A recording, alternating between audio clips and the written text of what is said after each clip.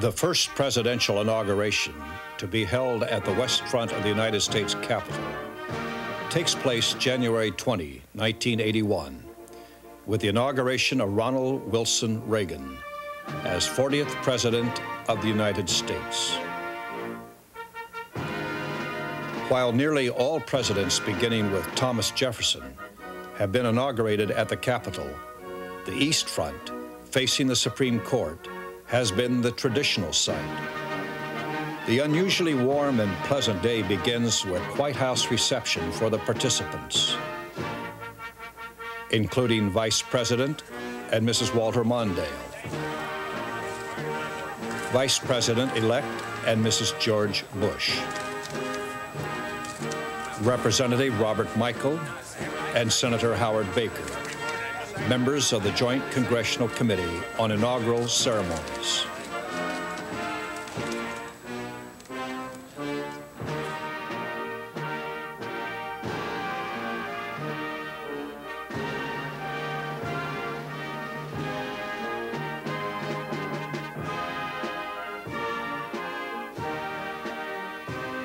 President and Mrs. Carter and President-elect and Mrs. Ronald Reagan, who are accompanied to the White House by Senator Mark Hatfield, Chairman of the Inaugural Committee, and Representative John Rhodes.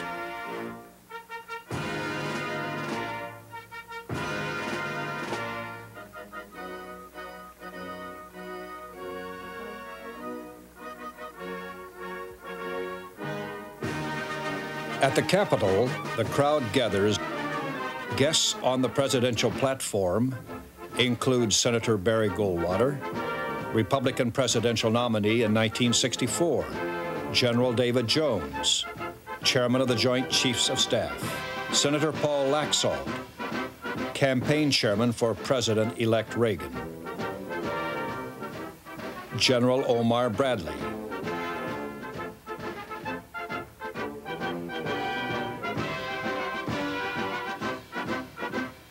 Mrs. Nelson Rockefeller, and the families of the Vice President-elect and President-elect.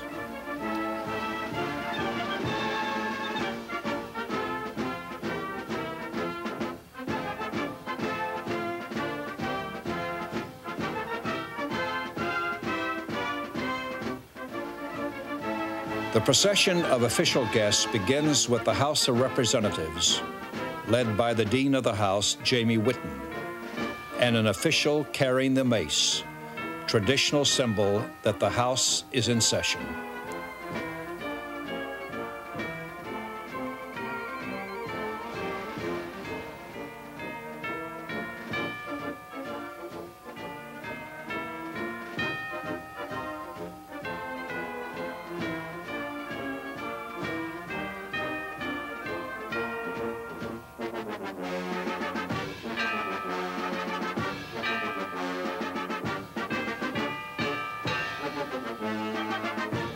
The diplomatic corps attends in block.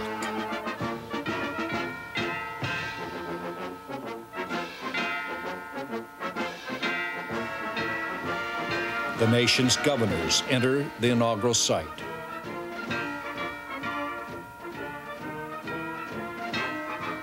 Strom Thurmond, President Pro Tem of the Senate, the Secretary, and the Chaplain lead the procession of senators.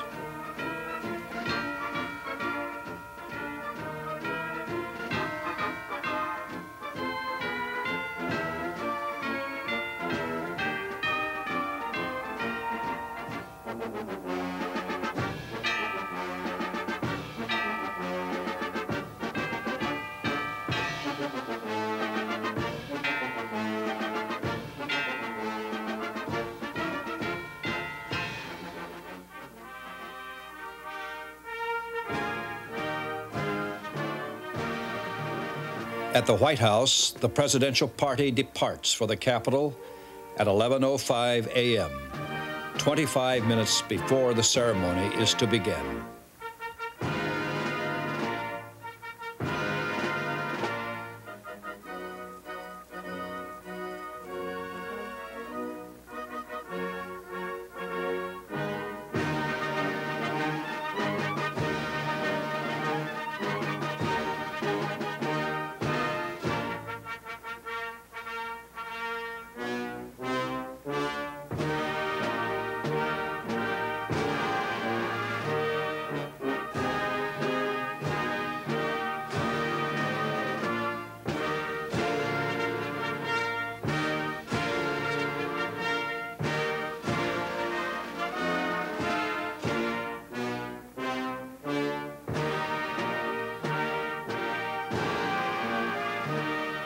The presidential party receives the traditional greeting from the Senate Sergeant-at-Arms Howard Liebengood and the House Sergeant-at-Arms Benjamin Guthrie.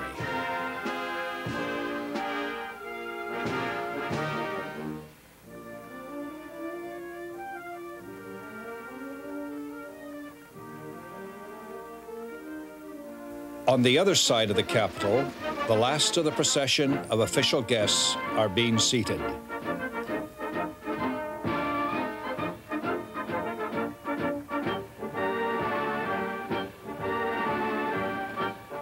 The Supreme Court.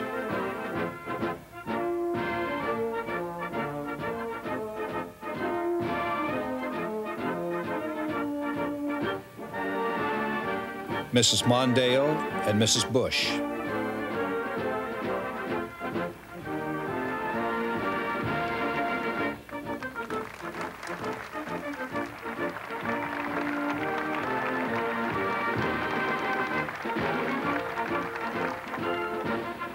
Spouses of members of the Joint Inaugural Committee, Mrs. Howard Baker, Mrs. Robert C. Byrd, Mrs. Robert Michael, Mrs. Jim Wright, and Mrs. Claiborne Pell.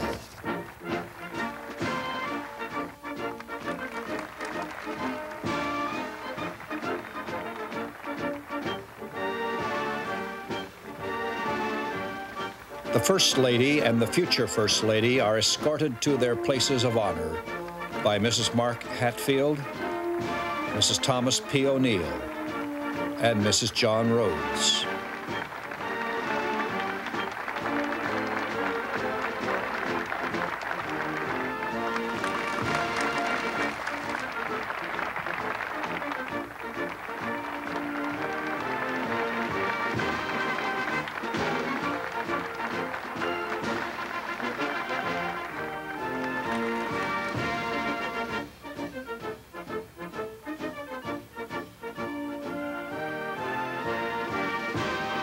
To the flourish of Hail to the Chief by the Marine Band, the President's Own, President Carter and Vice President Mondale are escorted to the platform by members of the Inaugural Committee, Speaker Thomas P. O'Neill, Senator Claiborne Pell, Representative Jim Wright, and Senator Robert C. Byrd.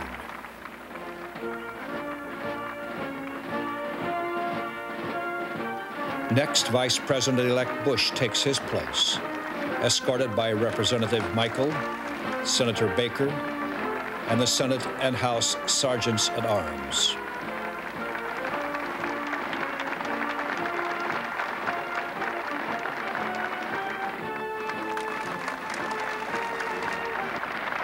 The drums and bugles signal the moment the record crowd of over 100,000 has been awaiting. The entrance of President-elect Ronald Reagan. The procession is led by Tom Decker, Executive Director of the Inaugural Committee. The President-elect is accompanied by Chairman Mark Hatfield, members of the Inaugural Committee, and the House and Senate Sergeants-at-Arms.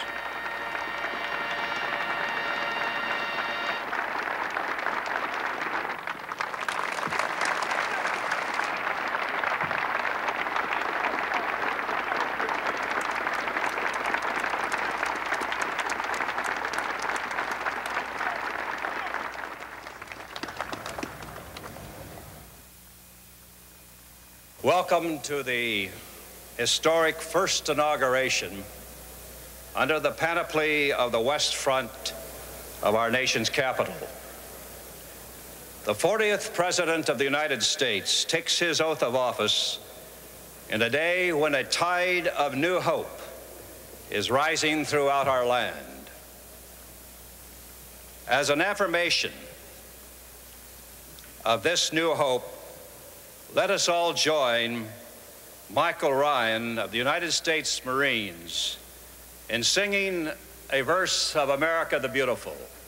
Will you all join and reach out and grasp the hand of your neighbor? Let this be a symbol of our unity.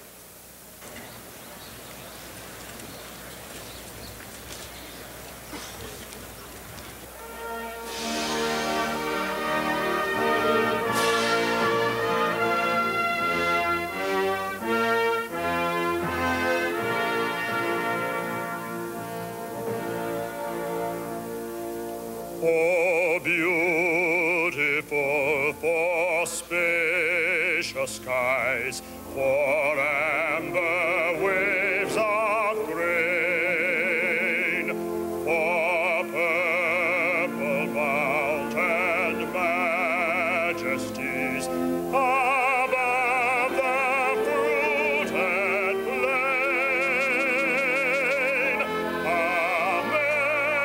America, America, God shed His grace on thee, and crown thy good with brotherhood from sea to shining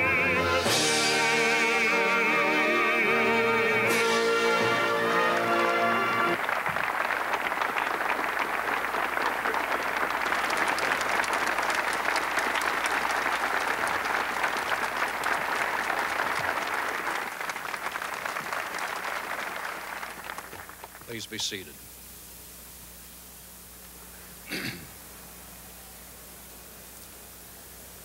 This new hope is not promoted in lyricism, but is tough and realistic hope, which is the instinct of the soul, the energizer of the mind. For our invocation today, I present President-elect and Mrs. Reagan's pastor, the Reverend Don Mumma of the Bel Air Presbyterian Church in Los Angeles. Will you please stand?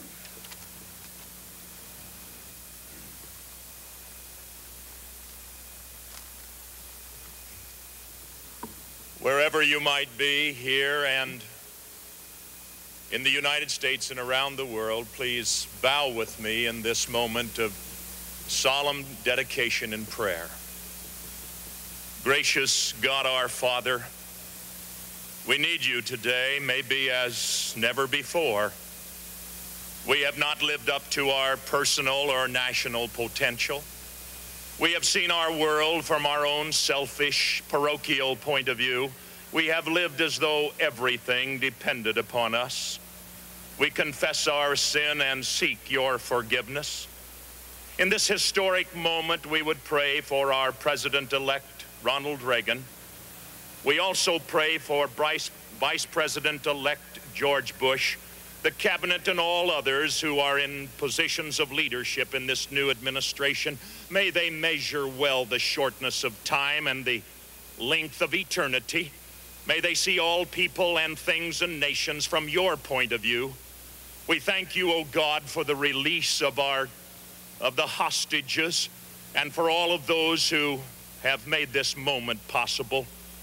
And so in this moment of new beginnings, our hearts beat with a cadence of pride in our country and hope in its future.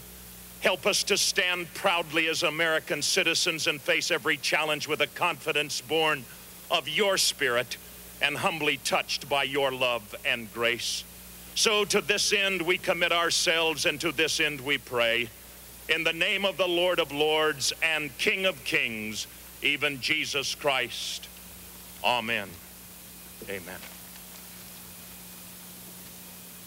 Please be seated.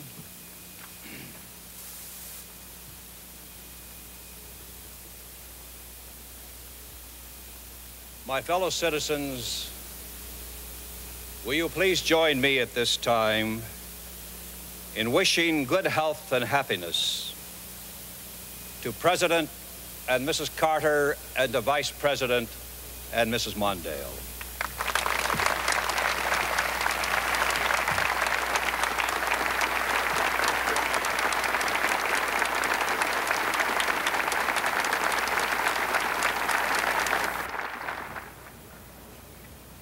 I now present the Associate Justice of the United States Supreme Court, the Honorable Potter Stewart, who will administer the oath of office to the Vice President-elect.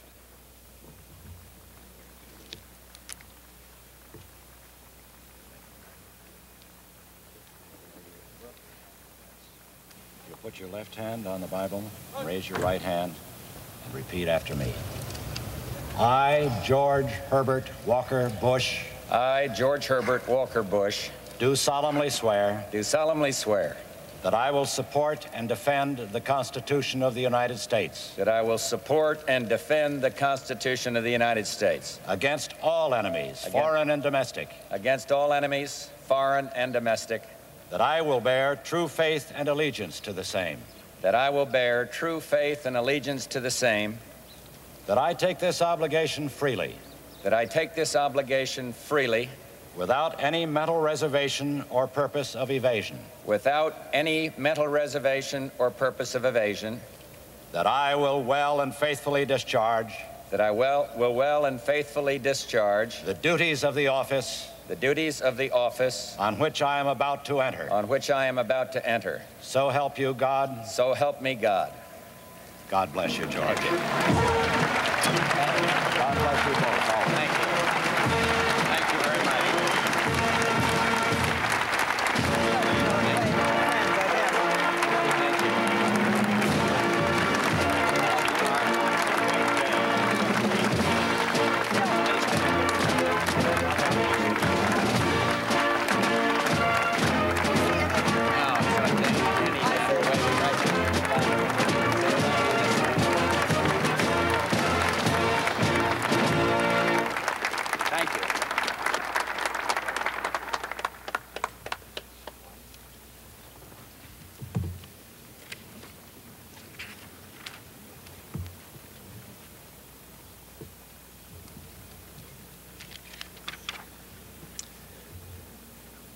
The United States Marine Band will now play our national hymn, God of Our Fathers.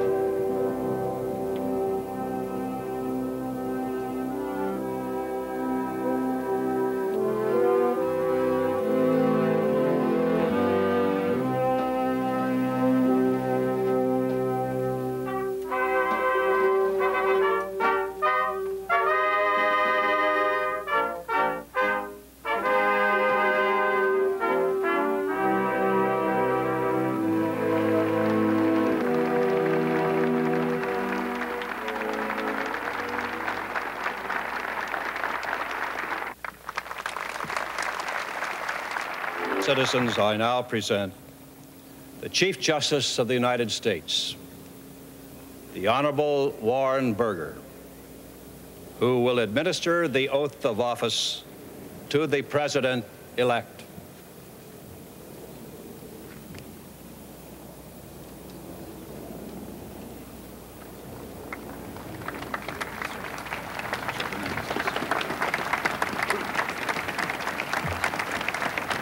Governor, are you prepared to take the constitutional oath? I am.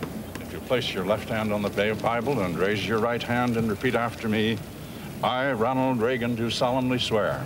I, Ronald Reagan, do solemnly swear That I will faithfully execute the office of President of the United States. that I will faithfully execute the office of President of the United States And will, to the best of my ability, and will, to the best of my ability, preserve, protect, and defend preserve, protect, and defend the Constitution of the United States. the Constitution of the United States. So help you God. So help me God. Now, I congratulate you, sir.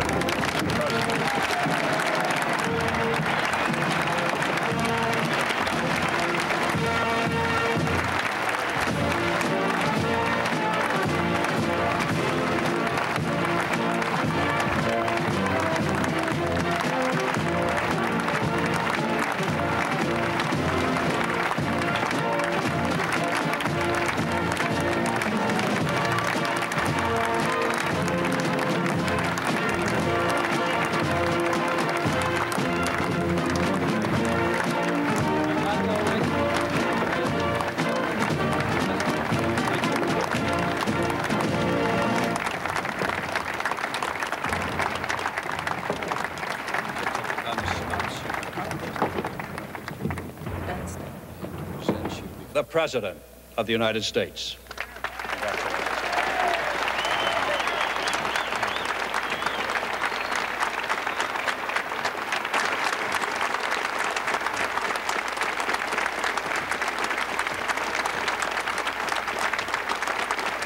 Thank you. Thank you. Senator Hatfield, Mr. Chief Justice, Mr. President, Vice President Bush, Vice President Mondale, Senator Baker, Speaker O'Neill, Reverend Mumaw, and my fellow citizens. To a few of us here today, this is a solemn and most momentous occasion, and yet in the history of our nation, it is a commonplace occurrence. The orderly transfer of authority, as called for in the Constitution, routinely takes place, as it has for almost 2 centuries, and few of us stop to think how unique we really are. In the eyes of many in the world, this every 4-year ceremony we accept as normal is nothing less than a miracle.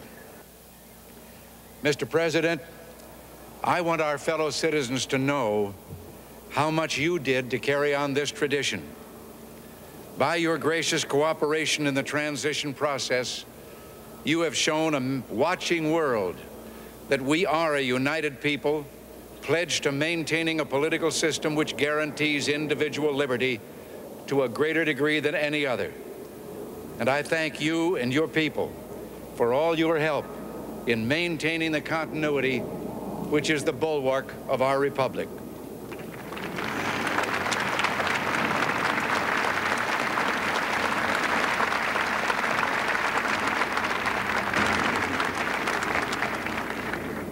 The business of our nation goes forward. These United States are confronted with an economic affliction of great proportions. We suffer from the longest and one of the worst sustained inflations in our national history. It distorts our economic decisions, penalizes thrift, and crushes the struggling young and the fixed-income elderly alike. It threatens to shatter the lives of millions of our people. Idle industries have cast workers into unemployment, human misery, and personal indignity. Those who do work are denied a fair return for their labor by a tax system which penalizes successful achievement and keeps us from maintaining full productivity. But great as our tax burden is, it has not kept pace with public spending. For decades, we have piled deficit upon deficit, mortgaging our future and our children's future for the temporary convenience of the present. To continue this long trend is to guarantee tremendous social, cultural, political, and economic upheavals. You and I, as individuals, can, by borrowing, live beyond our means, but for only a limited period of time. Why then should we think that collectively, as a nation, we're not bound by that same limitation? We must act today in order to preserve tomorrow. And let there be no misunderstanding. We are going to begin to act beginning today.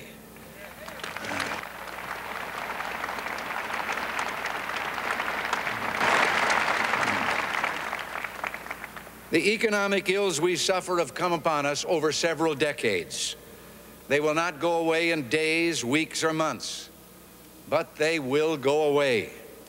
They will go away because we, as Americans, have the capacity now, as we've had in the past, to do whatever needs to be done to preserve this last and greatest bastion of freedom.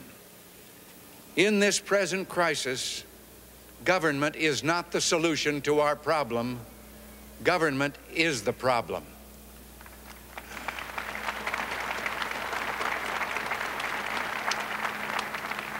From time to time, we've been tempted to believe that society has become too complex to be managed by self-rule, that government by an elite group is superior to government for, by, and of the people. Well, if no one among us is capable of governing himself, then who among us has the capacity to govern someone else? All of us together, in and out of government, must bear the burden. The solutions we seek must be equitable, with no one group singled out to pay a higher price. We hear much of special interest groups.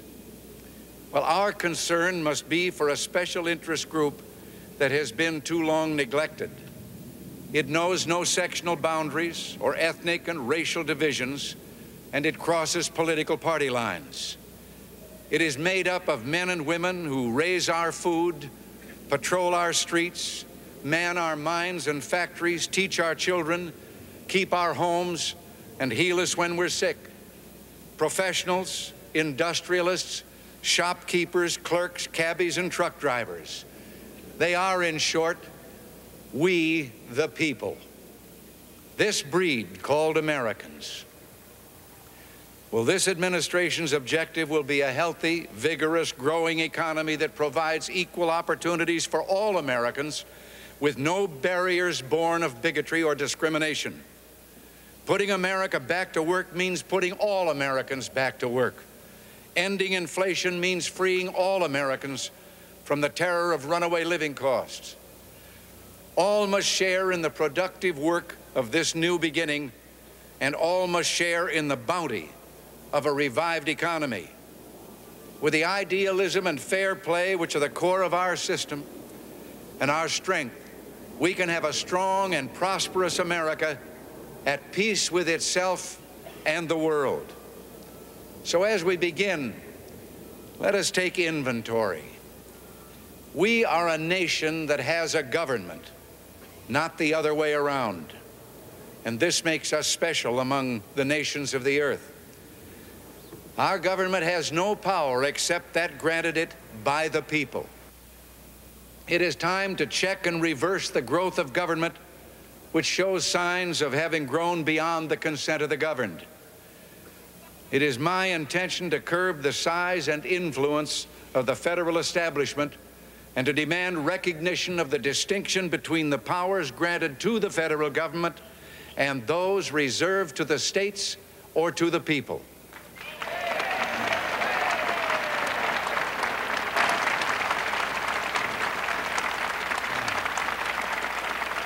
All of us need to be reminded that the federal government did not create the states. The states created the federal government.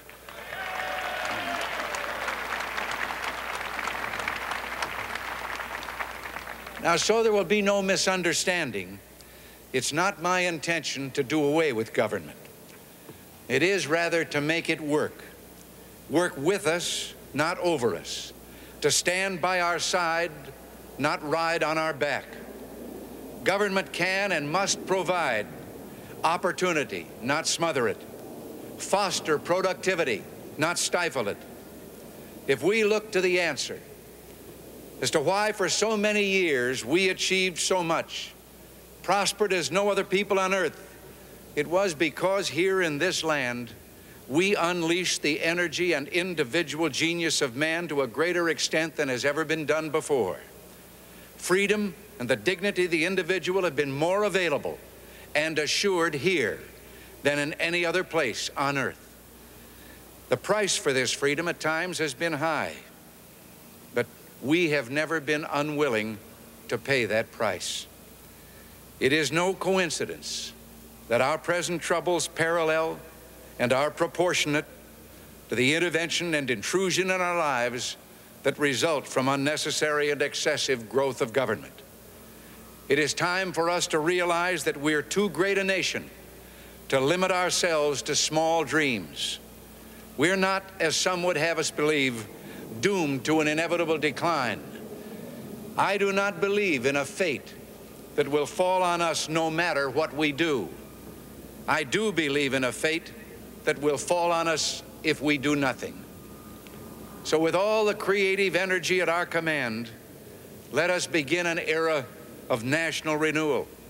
Let us renew our determination, our courage, and our strength. And let us renew our faith and our hope. We have every right to dream heroic dreams. Those who say that we're in a time when there are no heroes,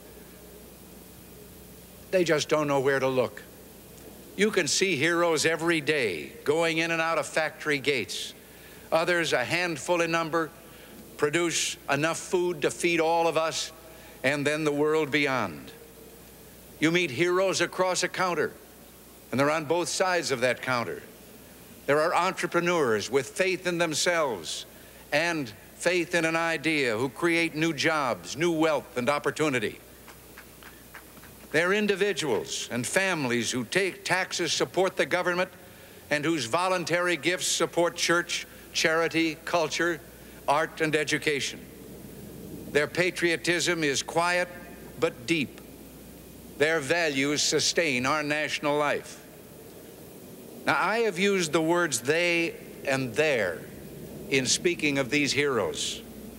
I could say you and your, because I'm addressing the heroes of whom I speak, you, the citizens of this blessed land. Your dreams, your hopes, your goals are going to be the dreams, the hopes, and the goals of this administration, so help me God.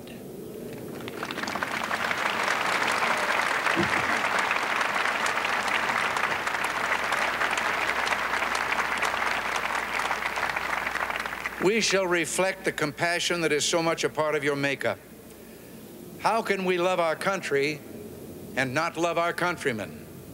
And loving them, reach out a hand when they fall, heal them when they're sick, and provide opportunity to make them self-sufficient so they will be equal in fact and not just in theory.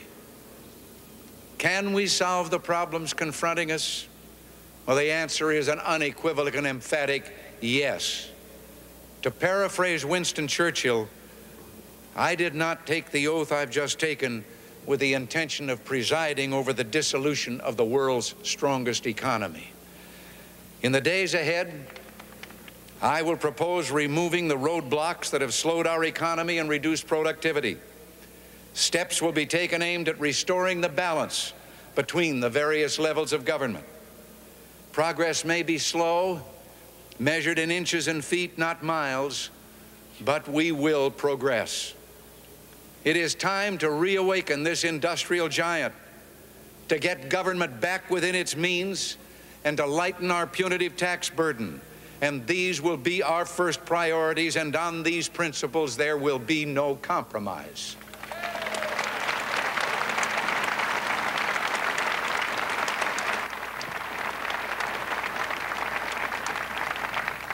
On the eve of our struggle for independence, a man who might have been one of the greatest among the founding fathers, Dr. Joseph Warren, President of the Massachusetts Congress, said to his fellow Americans, "Our country is in danger, but not to be despaired of.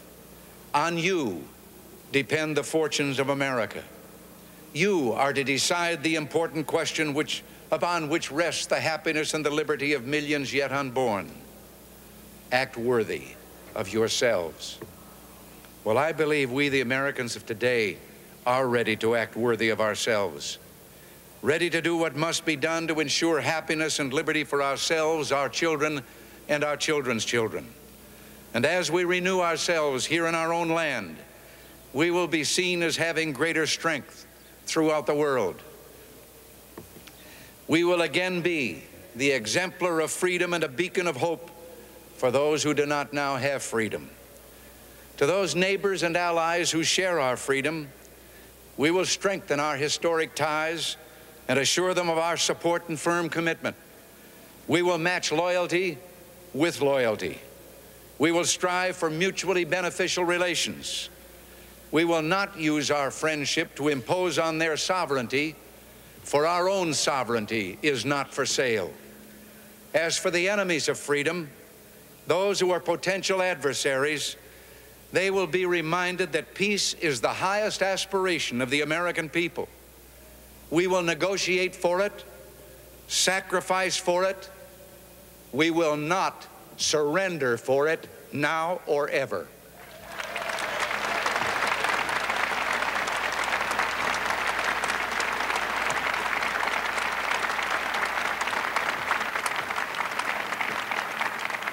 Our forbearance should never be misunderstood. Our reluctance for conflict should not be misjudged as a failure of will. When action is required to preserve our national security, we will act. We will maintain sufficient strength to prevail if need be, knowing that if we do so, we have the best chance of never having to use that strength. Above all, we must realize that no arsenal or no weapon in the arsenals of the world is so formidable as the will and moral courage of free men and women. It is a weapon our adversaries in today's world do not have. It is a weapon that we as Americans do have. Let that be understood by those who practice terrorism and prey upon their neighbors. I'm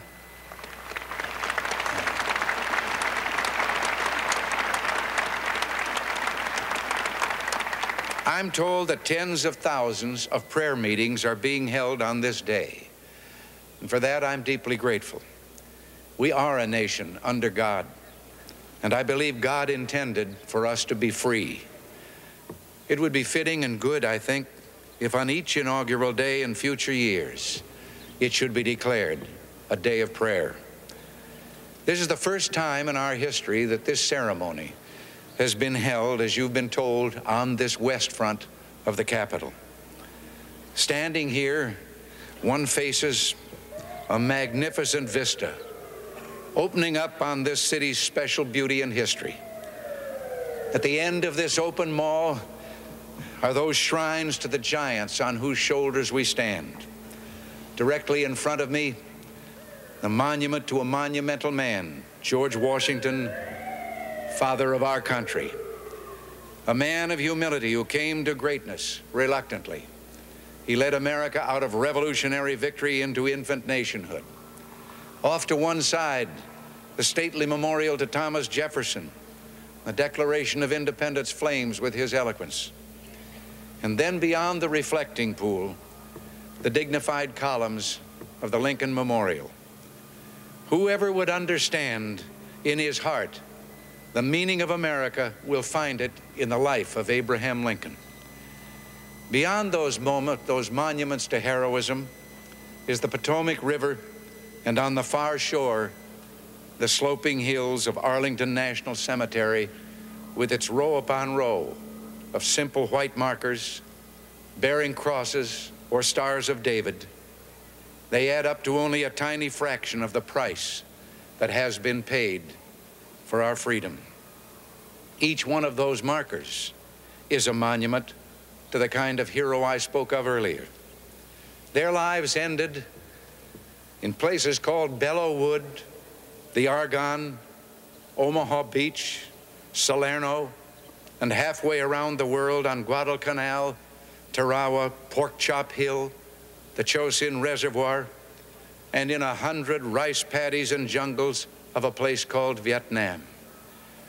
Under one such marker lies a young man, Martin Treptow, who left his job in a small-town barber shop in 1917 to go to France with the famed Rainbow Division.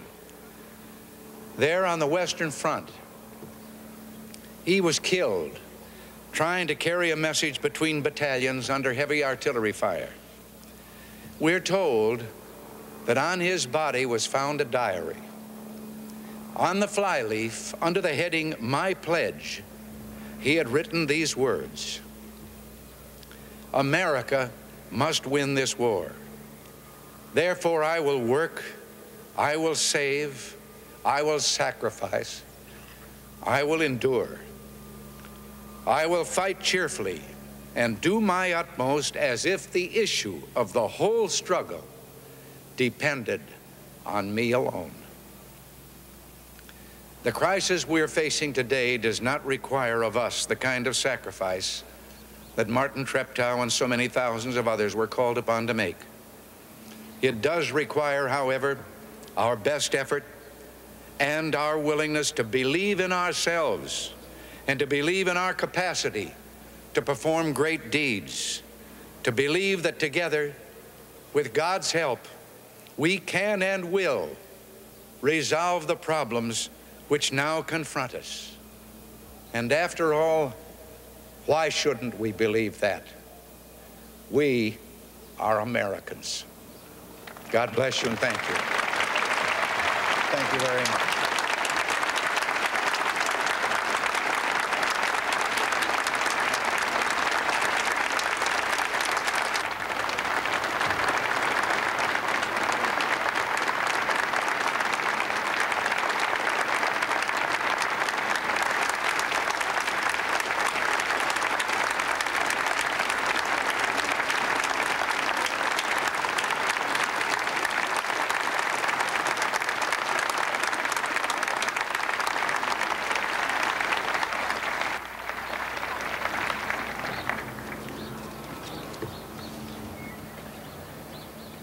Will you remain standing, please? The Joint Congressional Committee on the Inauguration and all the members of the United States Congress are honored that you have come here for this great occasion today. And as we close now with the benediction offered by Reverend Mumma, that will be followed by the singing of the Star-Spangled Banner by Mrs. Juanita Booker.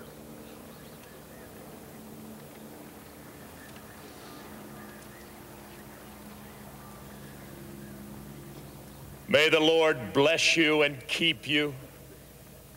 May the Lord make his face to shine upon you and be gracious unto you.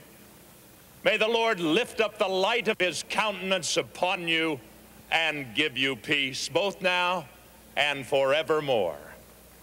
Amen.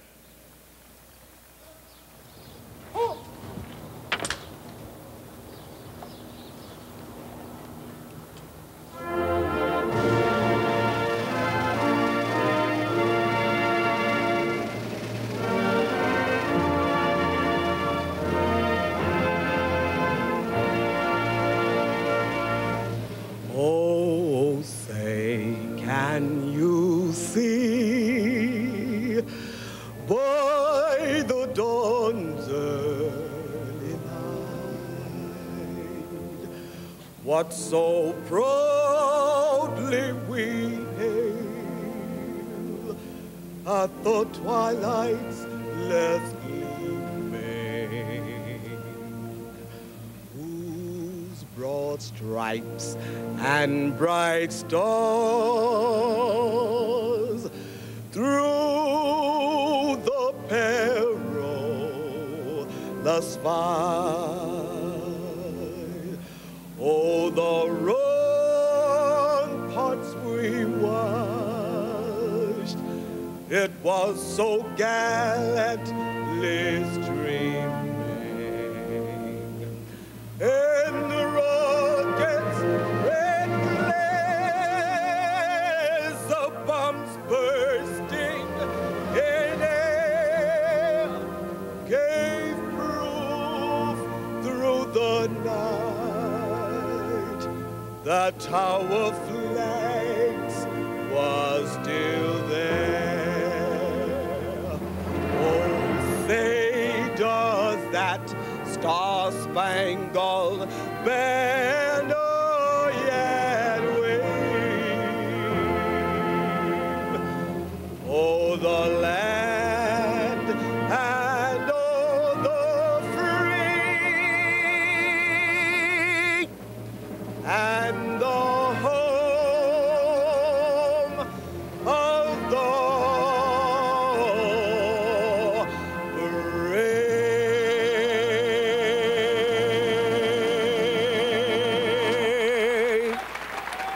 Magnificent.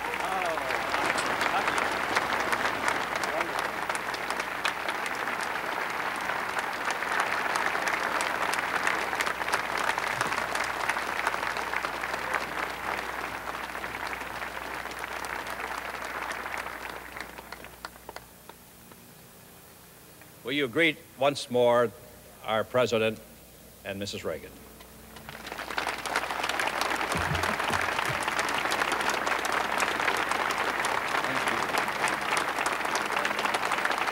Thank you very much.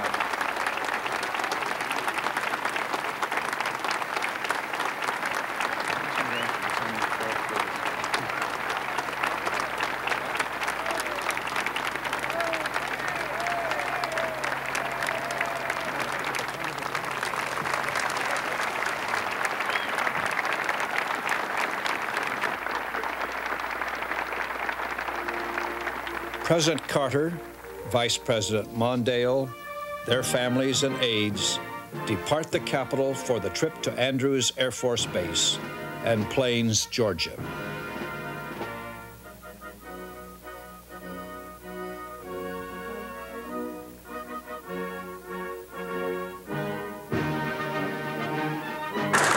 Hosted by the Inaugural Committee in Statuary Hall in the House wing of the Capitol, President Reagan brings tremendous news to the guests.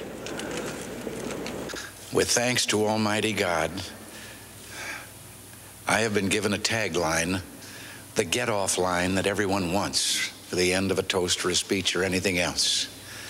Some 30 minutes ago, the planes bearing our prisoners left Iranian airspace and are now free of Iran.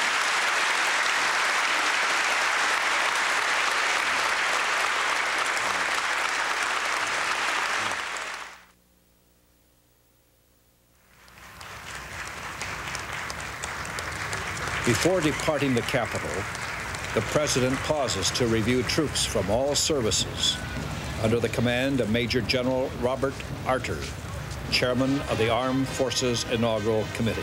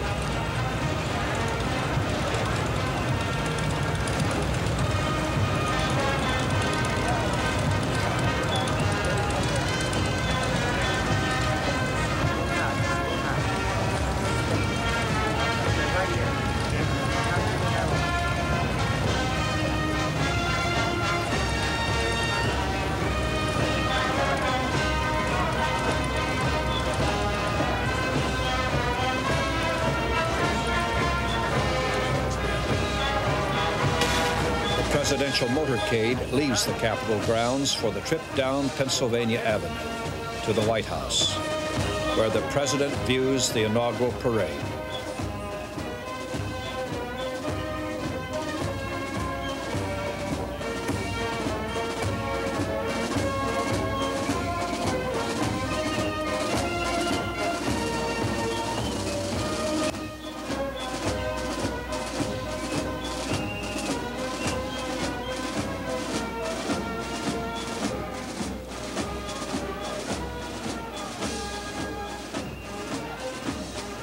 This year's parade lasts 1 hour, considerably shorter than in 1977. More than 300,000 people line the parade route.